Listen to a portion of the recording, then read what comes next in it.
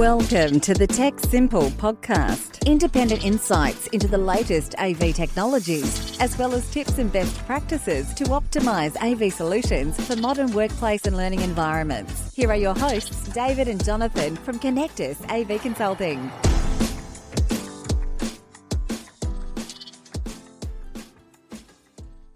Hi, and welcome back to another episode of the Tech Simple podcast.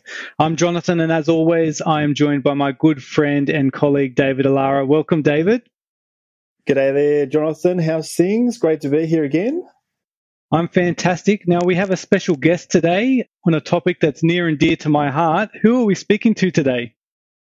Yeah, well, I know you're an audio man, and audio is the name of the conversation today. It's all about acoustics, and you and I have had a bit of a chat on one of our very first podcasts on acoustics and the importance of acoustics in the workplace. But this time we're actually bringing on an absolute seasoned expert who's going to give us the real information and the real best practice on what to do about acoustics in the workplace, generally, also in meeting spaces. But what I'm really looking forward to covering with him today is some of his expertise around recording professional sound. So that's going to be towards the end of the podcast today, and something I can't wait to get into. So without further ado, let's welcome Daniel Natoli, who is director, co-founder of AKA Acoustics. Welcome, Daniel. Thanks, guys. Appreciate you having me on. It's an absolute pleasure to have you, mate. Appreciate you taking the time. Anytime. Now, you have been in and around audio and acoustics for many years, is that right? Yeah, so I think my sort of background in the music and audio world spans back sort of 10, 15 years. Started off as a composer for Universal in the UK for their production music team. Moved into working with bands and producing artists and ensembles, and sort of made the transition into the architectural acoustics and audio space. And yeah, been consulting for the better part of 5 or so years under AKA Acoustics. And AKA Acoustics is just one of the companies you own and work in, is that right? You've got some other ones? Yeah, that's correct. So we operate under the umbrella company AKA Music Pty Limited. We own a couple of commercial recording studios in Sydney and around Australia. We've got a pro audio distribution company who deal with high-end equipment for the recording and broadcast industries. And we've also got a couple of other companies overseas where we distribute musical instruments over in the CIS. So it's a bit of a niche group of things, but keeps us busy. Yeah, I can see that, mate. Every time I try and get a hold of you, you always seem to be working around the clock somewhere. So that's it, mate. 3:00 in the morning emails, there's nothing like it. It's clearly a passion for you, though. Am I right? Very, very much so, mate. Very much so. Well, that's one of the reasons, we've got you here today. It's, I think, a privilege to have you to talk acoustics in the workplace. And, it would be really, I think, great for the listeners just to get some general ideas from you about what do you think should be considered when it comes to workplaces and acoustics, and why? Oh, absolutely. I think typically when we're engaged to work on a workspace, I think the idea of, an office environment or a workspace has changed pretty dramatically over the last sort of 5 to 10 years, considering everyone's working arrangements and the way companies are becoming more flexible with these sort of things. So we're finding, particularly in open plan office environments, that there's quite a lot of work to be done in terms of, reduction of noise to reduce distractions and increase focus. We do quite a lot of work in open reception areas and lobby areas where the goal isn't always to reduce your reverberation times and noise as much as possible. Sometimes we want to take advantage of acoustics to create a sense of size or grandeur in an entrance space. So clients sort of get that sort of big monolithic feeling when they're entering a building. We deal quite a lot in terms of sort of private break rooms and meeting rooms where confidentiality and speech privacy is quite important. And also in sort of common areas where there's quite a lot of foot traffic, where you're just preventing noise from traveling into other common areas. So the scope of work is quite broad. But it's all about, at the end of the day, sort of increasing acoustic comfort, helping with productivity and making people feel as though they're not in an environment where they've got sort of sound and noise and unwanted sort of emissions sort of grating at their daily habits. Yeah, I guess that's key, acoustic comfort. I like the way you said that, because that really varies, doesn't it, depending on what it is we're talking about? Because you've mentioned 3 or 4 completely different things there. which are all relevant but have different levels of comfort. Absolutely. I think acoustics has been a bit of a dark art for such a long time where, you know, fields of lighting design and indoor air comfort were quite well known, but because acoustics wasn't necessarily tangible, it was always one of those things where if it was well done in a space, it'd be completely unnoticeable, and it would only be when you're working in a poorly treated room that acoustics would be something that comes to the forefront. So it's really exciting to see the industry is moving forward where acoustics is becoming quite a significant thing. And there's a lot of considerations as to, the health benefits that come from having a really well treated, acoustically comfortable space. That was quite an interesting point that you made just there. Most people I talk to, when they think about acoustics, it's all about reducing and eliminating sound. But you gave the example of the lobby there where, well, actually, that's not the purpose. So it seems like it's very dependent on the type of space, whether you want to fully control or control a little bit or amplify what's going on in the acoustic environment. Absolutely. I mean, there's quite a lot of links to particularly speech intelligibility and the way that acoustics in a space can influence and support speech, as well as music and other activities. So the goal isn't always to just, slap as many panels up as you can and reduce the reverberation time down to zero. I think sometimes the consideration of support from the room, especially when you're speaking to a bunch of colleagues in an auditoria, presenting across quite a large area, sometimes you actually do want the reflections of the space to be able to support what's being said in the space. So, we typically try to approach each room for the use case that it's being used for. And especially now that quite a lot of rooms are becoming multi-purpose or multimodal, there's a lot of considerations in regards to not just the construction and the surface treatment within the room, but also how that's augmented with loudspeaker systems and other assistive technology to help with that clarity. Would you say is a typical request from a client when it comes to talking to you about maybe solving their issues from an acoustics perspective, or at least achieving certain parameters that they're looking for? Absolutely. There's probably two stages of work that we typically get pulled in. One is quite early on in the feasibility stage, where clients are looking at very early stages of design and concept design, where we'll come in and be able to, from the ground up, understand the needs of the space, the requirements of the actual construction itself, and be able to advise certain do's and don'ts, particularly around material selection and facade finishes, to be able to tackle those problems well before they've been introduced.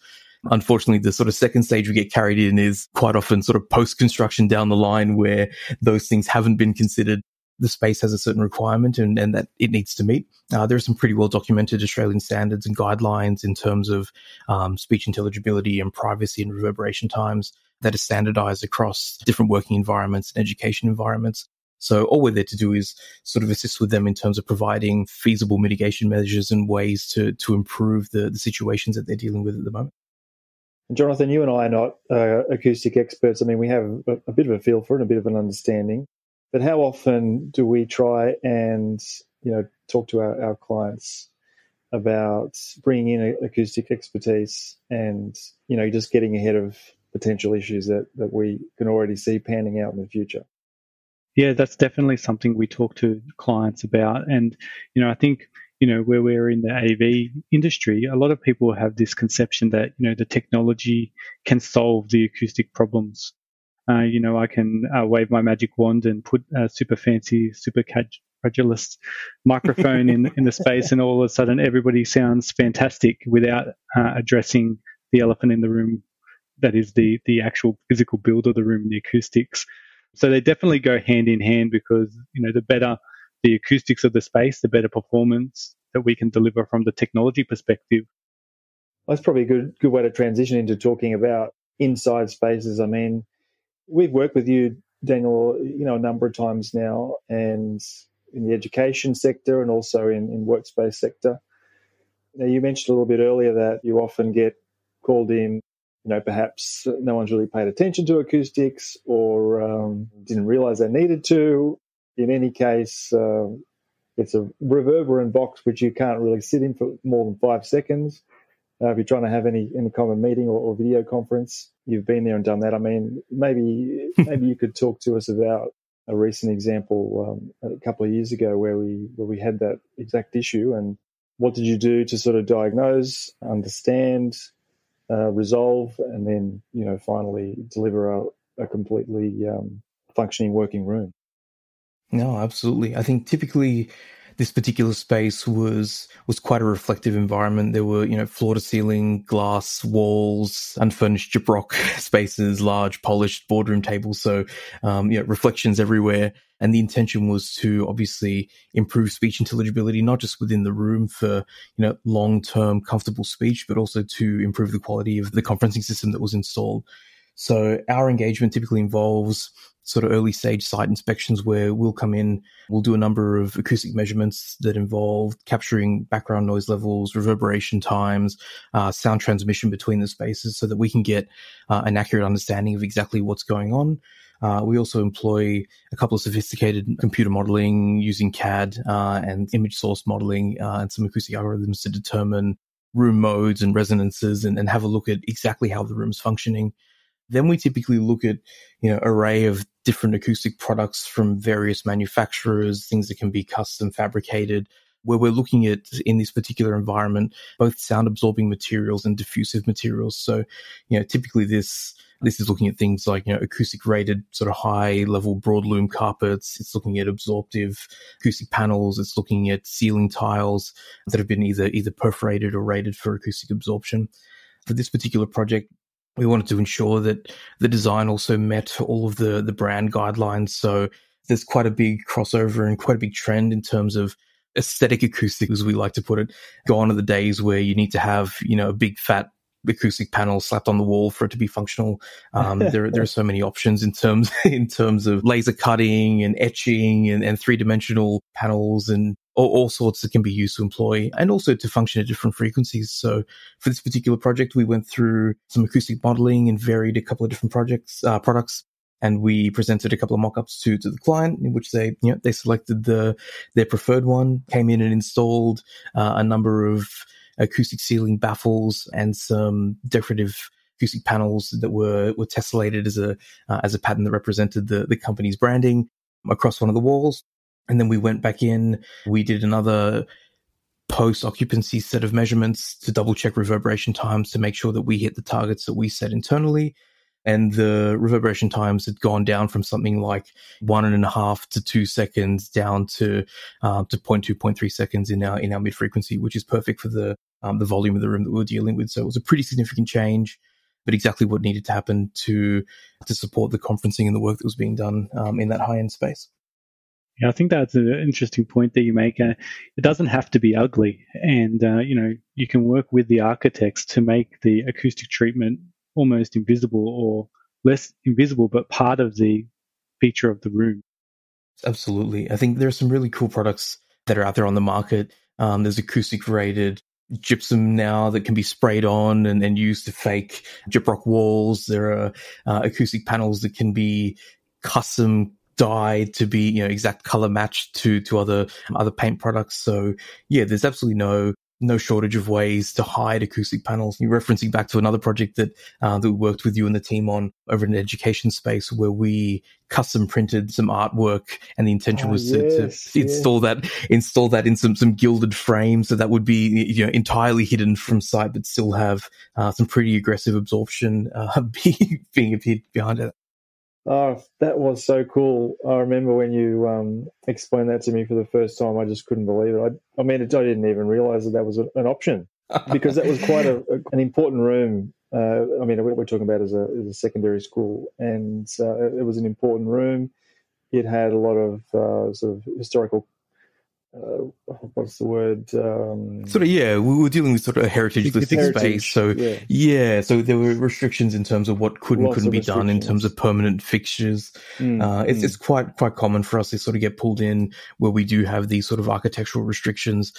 So looking at ways to either have modular treatment that isn't fixed, or looking at ways that we can hide sort of quite intense acoustic treatment in some cases, because you do have limited surface area to be able to treat. So it's looking at putting the right treatment in the right spot to be the most effective based on placement of personnel or other AV equipment to make sure that it does sort of do all the heavy lifting without feeling as though it's taken up most of the surface area of the space. I think the moral of what I'm hearing you say, though, Daniel, is I'm an acoustics guy. Talk to me early on, and we can, sort out some of these issues before they become true issues. That's what I'm really hearing. That's the dream, mate. Which is the same with audiovisual, isn't it, Jonathan? I mean, the earlier we can be engaged in the conversation, the easier we can make it for clients and interior designers as well, who are trying to build physical spaces and just deliver great experiences for end users from day one. That's right. Yeah. All right. Well, now the part I was really looking forward to. I mean, not that this has been boring so far, Daniel, but now let's get into the real exciting stuff where we're talking about professional music or professional recording of sound. I mean, I don't really know too much about this in terms of what you do because we've never really engage with you on this front, but I would love to hear you share for all of us here and tell us all about recording studios, live music venues, the video stuff you do. Over to you, mate. Absolutely. Well, our bread and butter is designing sort of high performance spaces for multimedia, everything from recording studios to auditoria and theaters and cinemas. The sweet spot is we come from musical backgrounds. We're all quite creative. And it's taking a lot of those philosophies into the space where we're not approaching it purely as an architect or as a stereotypical acoustician.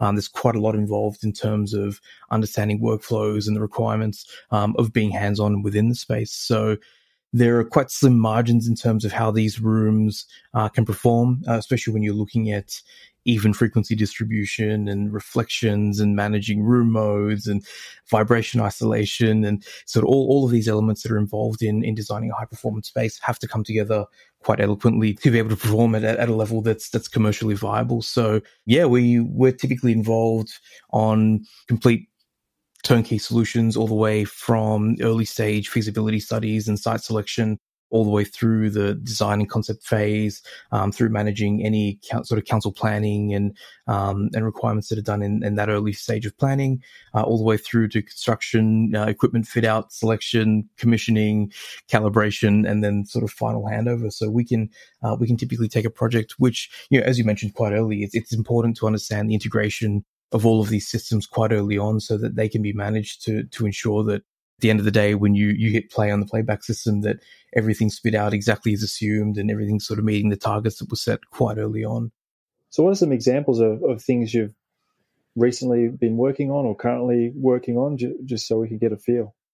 No, absolutely. We've just recently finished a couple of Dolby Atmos certified post-production spaces over at Disney Studios in Moore Park. Wow. These are quite high sensitivity spaces where we're looking at multi-channel audio distribution with projection that needs to be capable of sort of high-end color grading as well. So there are quite a lot of restrictions in terms of materials and colors that we can use, so we're not influencing light reflection. It's making sure that we're working within bounds of those existing buildings. So, when we've got something like 36 loudspeakers, 4 massive subs, all going on at once, and then they can't be audible in the next building. There's quite a lot that we need to consider in regards to building isolation. So, floating floors and vibration isolation systems. It's quite aggressive sort of wall construction systems, plus all of the internal room acoustics, which involves tuning the room. So we've got reverberation times that are within sort of from 0.2 to 0.25 seconds across the range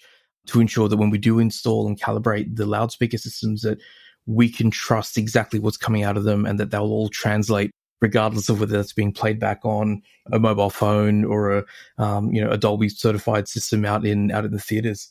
So it's giving the clients the sort of trust to be able to do their work and deliver their deliverables at a standard that's commercially acceptable. Oh, that sounds insane. Highly specialized.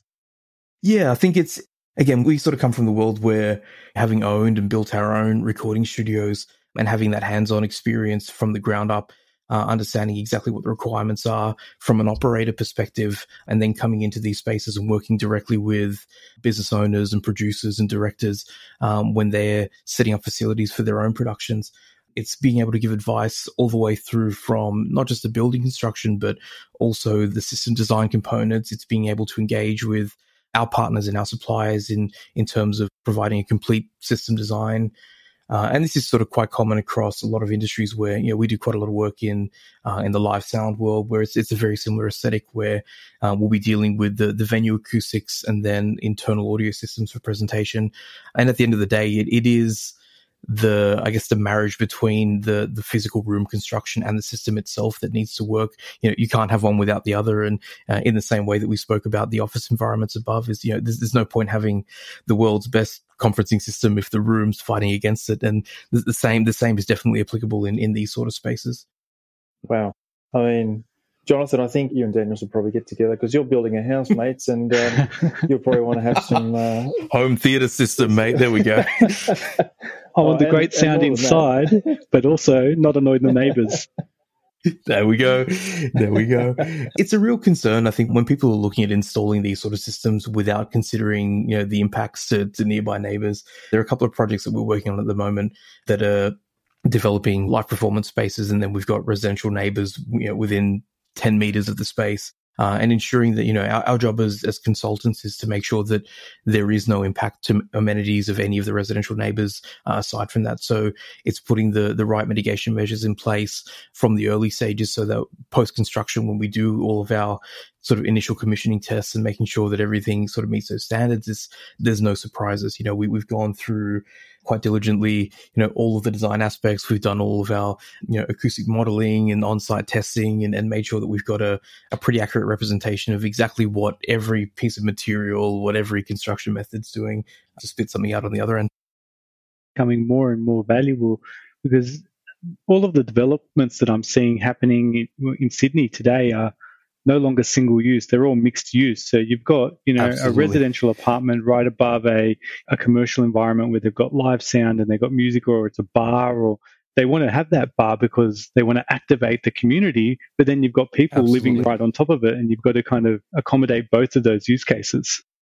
No, very, very much so. And I think it's interesting seeing how technology is assisting with that as well. I mean, using, these sort of building automation systems like QSYS and Crestron and understanding how we can be intelligent with the way that the space works and sort of marrying all of the acoustic consulting work that we do in terms of sort of isolating spaces and ensuring that there is no changes to amenity. And then I guess quite creative with the way that you use intelligent systems. Now that AI is sort of moving to the forefront, it's looking at ways that, machine learning and AI can be used to understand different patron capacities, so we can adjust volume levels based on ambient noise levels inside and patron activity. It's using intelligent read switching where, if a window's open, we're ducking PA systems down by 10 dB to ensure that, even if a window's open, it's still not breaching any sort of noise threshold. So there is consideration at every stage to make sure that, and as population density increases and we are, sort of building on top of each other, it just becomes more and more prevalent.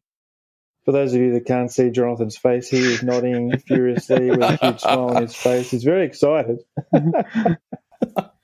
This is your world, mate. It's an interesting topic because it's really the world that we live in as well. All of these systems have to combine to have a nice ecosystem to do your day-to-day work, but also to play and sleep and rest. Absolutely. And, there's so much research being done in terms of, the importance of acoustics with sleep health and, with long-term mental health. And, the psychoacoustic side of things is quite important. And it's something that, in any environment should be considered because it does affect the way that we live, and because it's not something that's tangible and we can reach out and, if a room is too dim, we know to turn on a light, but, if a room's too reverberant, it's not second nature for us to go and find a fix to that. So there is a bit of a reliance on consultants like yourselves and us to encourage people to really consider that, especially when, they have the opportunity to deal with it from the ground up in a new development. It's taking advantage of all these new technologies and products that are available once the building's all up and running to present themselves with an environment that's quite unique, that's great to be in, and that encourages people to do what they're supposed to do in the space without fear of, having any issues of being, overheard or underheard or whatever the issue may be. Well, Daniel, it is an absolute pleasure having you as a guest here on the show, and to have sat here for 20 odd minutes having the benefit of you sharing your very wide and extensive knowledge on audio and acoustics. So, we thank you very much for that. No, thank you, mate. Very much appreciated. What can the listeners do? Where can they find you? Where's the best place to sort of get a hold of you? Is it at your website or LinkedIn? What's the best way? Yeah, absolutely. If you want to jump, either or. So you can either jump on akaacoustics.com and just reach out to us there, or feel free to shoot me a message directly on LinkedIn. Always happy to help. Fantastic.